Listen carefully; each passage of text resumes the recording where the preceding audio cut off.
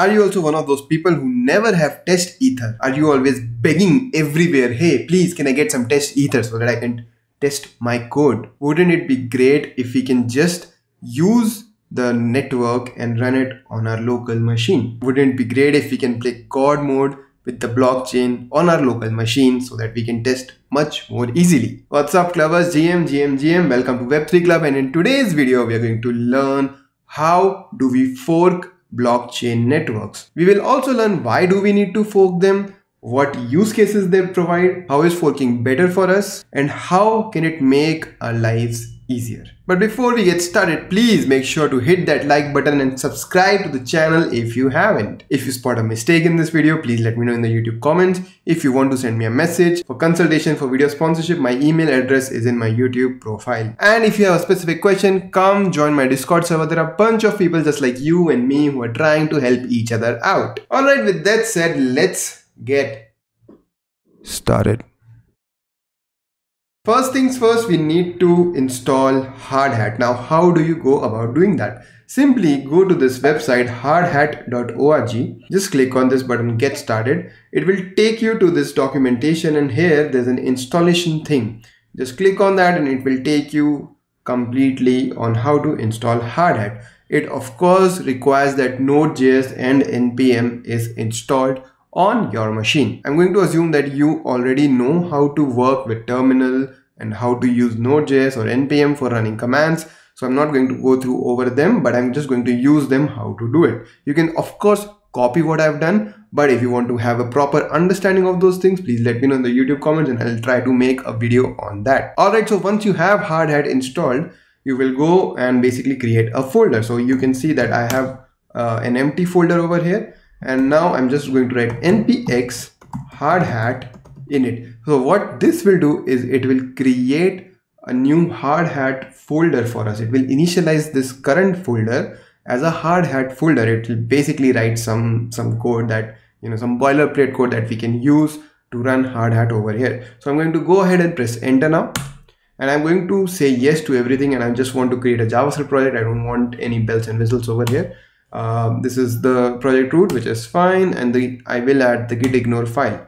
Now it is asking me if I want to install a bunch of other tools, and I do want to install them, so I'm going to press yes. Now we just wait for installation to complete. Once the installation is complete, this is what this will look like. Now if I were to open this folder in Sublime Text, now that it is open in Sublime Text, you can see that there are contracts, node modules, scripts, and test. We're not really concerned with any of these today. The only thing that we will basically probably need is this hardhat config.js. Now this is the file which hardhat basically uses to run whatever commands that we run. So it acts as like the settings for our hardhat. Hardhat itself comes with a great feature called running a node, where we can simply run a node on our local host. So I can just write npx hardhat node, and it will start a node on my local host. It's my own private node with these keys that I already have access to. I can go to a new tab and connect to this node with hardhat console command with network being local host. Once I connect, I have access to ethers as a variable, and I can simply do whatever with it now. So I have provider.let's say get balance, and I can simply copy this account, let's say account number 17, and paste it over here, and it will give me the balance of this, which is like some big number. But if I copy this address which has this balance and I paste it over here, it will give me the value 0 because this is my local blockchain and there is no ETH assigned to this address on my local copy. Now what if I want to fork the Ethereum mainnet? I want to run a local blockchain, but before I start, everything in the past is taken from the real blockchain. Now how do I do that? So for that you will need the RPC URL of a blockchain node. Generally people get it from either big RPC providers like Infura, like Alchemy. You can also host your own node, and that own node will give you an RPC URL that you can use. There are a bunch of ways to do that. So I'm going to just exit from this console, and I'm going to run the node again with a fork argument, and this time the URL that I will give is cloudflare-eth.com. Alright, so Cloudflare provides us with a free Ethereum RPC URL, which is this. So I'm just going to fork the Ethereum RPC and press enter. And once this connects and starts up, we again, have a blockchain node that is running. We can again connect to it with this console. Now let's say I want to have the balance of this address. I write this method and press enter. This time you will see my balance is not 0. It is in fact point something, 0.013 I believe, which is different.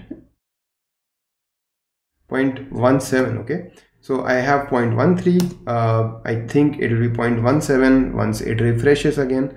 It is basically getting some money in, sending some money out, so it sort of keeps changing. This time if I copy this address, number 18, and see if the balance is there, the answer that we get is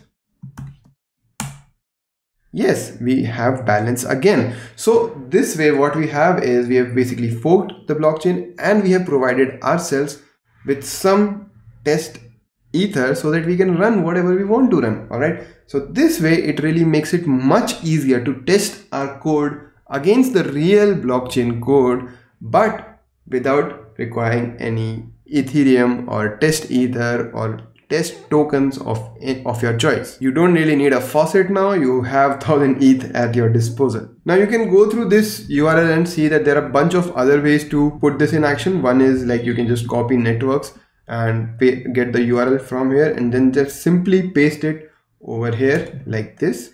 And then hardhat, you don't need to provide with a fork URL, it will simply read that URL from here. So for our case, for Cloudflare, what we would do is write cloudflare-eth.com, right? And this is how you use that forking in here. So I can simply close this and run this node like this without specifying the fork URL, and it will read this URL from here. Okay, so let me just do that. And again, I forked the Ethereum chain and I will simply call whatever I want to over there. So I can connect again with this, and this time if you see the balance for that 467 URL, you will see it's 0.19, which is I think 0.19 over here, 0.22, it keeps changing, that's what I was saying. But yeah, this is how we are able to fork the Ethereum blockchain. Now we can run whatever we want on this forked version. So the first question, how do we connect Remix to this? Simply go to remix.ethereum.org. If you don't know what Remix is an IDE for writing Solidity code for writing smart contracts on web. Now let's say you have a contract, let's say you just want to use the storage contract. Simply go here, compile this. Once compilation is done, go here and then in the environment, instead of Remix, select hardhat provider. Alright, and just let this be like this because we have not changed the default setting. This is how it will connect, but basically this is where you can find the data. You can see that this is running at 127.0.0.18545, which is exactly what is written over here. So Remix will try to connect with our hardhat. Now once the connection is made, you can see that Remix is making a bunch of calls to the network. Now we can simply go ahead and deploy this. The deployment is in process and the transaction has succeeded, and you can see that the transaction did succeed. It has shown up over here, and we can simply interact with it like this. So just we can store something, let's say a value 34, we click on retrieve and 34 is coming back, and the transactions are also you can see them over here. So if I call retrieve, you can see again, and I call retrieve again. This is how it basically works.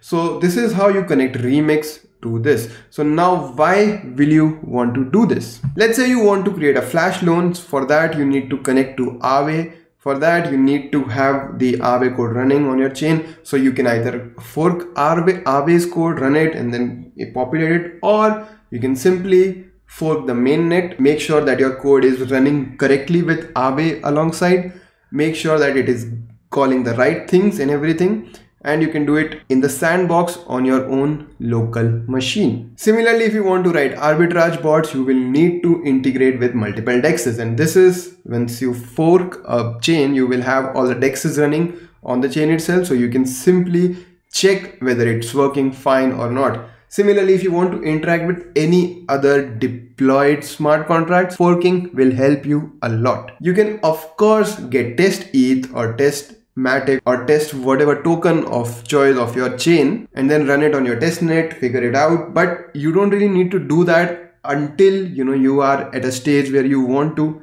check this out publicly. So before you put that out on the web, you should basically fork it and then run it like this and then figure out, okay, this is the problem, this is the bugs, create an alpha release, a beta release, and then put that on testnet. That way you don't even need a lot of test ETH or test tokens. Similarly, if you want to do some automation or integrate with oracles, this will be a much better, easier way to do it. Now, if you're testing with oracles, there's one thing that you need to figure out. Oracles also give you a callback. Now that will not happen because this is running on your own local machine. What oracles do is they connect to the public blockchain and then give them a callback. So you will not be able to get a callback, but what you can do is impersonate the callback calling user and then send a callback by yourself whenever you need it. To do that, you have this impersonating accounts option over here. So you can basically go ahead and impersonate this specific account or whatever account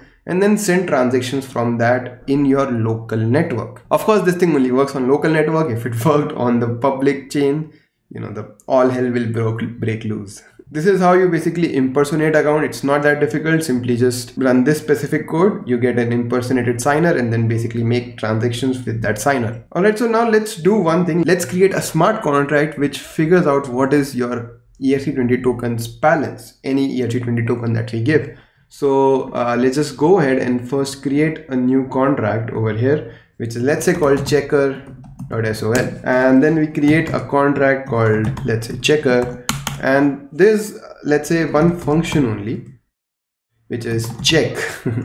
All right, and this accepts an address of token and address of user. Okay, this is a view function and it returns uint 256, and I will need to import IERC20 over here. So I've imported IERC20 over here, and I also need to make this method public, and then I just write IERC20 underscore token. So I basically wrap the token as an IERC20 token and then call balance of the user, and I basically return this. So this is a simple method.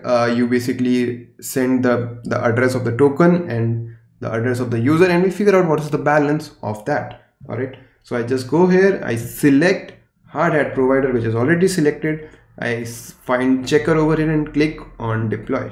Now once the deploy completes, you can see that contract was deployed over here, and I'll just increase the zoom so you can see that we have these options. Now let me open Etherscan, go to tokens, and let's say I want to check top tokens. Okay, and I want to check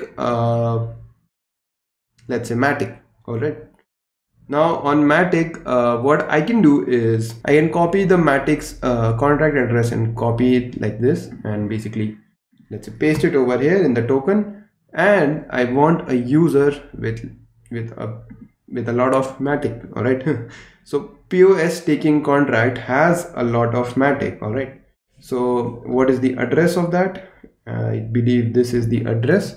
So I copied the address and I paste it over here. Now if I press call, it is making a call. You can see that it just made a call.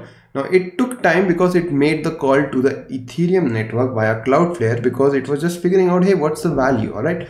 And it returned with this value. It starts with 368 and then 293. If you check over here, it is also 368 293 9629. 9629. So it's the same value that is getting, because this is essentially making a call to the Cloudflare ETH RPC URL, which is connected to Ethereum. So if we had to create a bot which basically checked the current price or current holdings of somebody, and if that holding is more than whatever we want to run something, we could have done it via this. Like, this is how we would have tested out, then put it on the main network, and then on the main network it would work seamlessly because we basically tested out on the main net. So this is how you do testing of a code on mainnet without actually deploying to mainnet or deploying to testnet without requiring a lot of ether or whatever is the native token of that chain to do those testing. I hope this video was useful to you. If it was useful, please hit that like button and subscribe to the channel if you haven't. If you have a specific question, if you found a mistake or figure out a new way to do this, please let me know in the YouTube comments. If you want to send me a message for sponsorship, for consultation, please send it to my email address. My email address is in the about section of my YouTube page. And if you have a specific question, come join my Discord server. There are a bunch of people just like you and me who are trying to help each other out. I hope to see you again next week. Till then, bye-bye.